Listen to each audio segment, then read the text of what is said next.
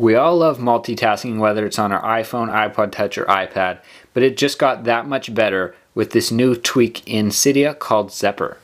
This is an awesome tweak that I recommend you guys get, and it just adds some simple gestures to your screen to open up your multitasking bars and go through your multitasking apps.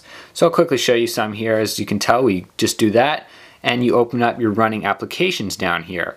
Another cool thing that you can do is just open one up. And let's say I want to go to my next one, we can just slide it over, and there we go, we have the next running application. In this case it's Instagram, and we can go scroll over again. There we go, we've got our photos, but let's say we want to go back, we just do that.